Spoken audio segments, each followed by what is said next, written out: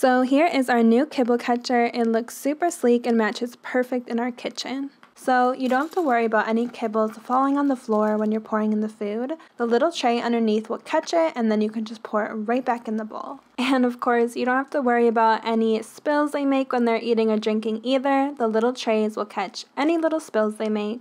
And there's a lily pad, which pretty much stops all the splashing anyway when they drink water. I love how it's made of really nice high quality wood and aluminum. It's super durable, and I can tell it's going to be lasting us a long time.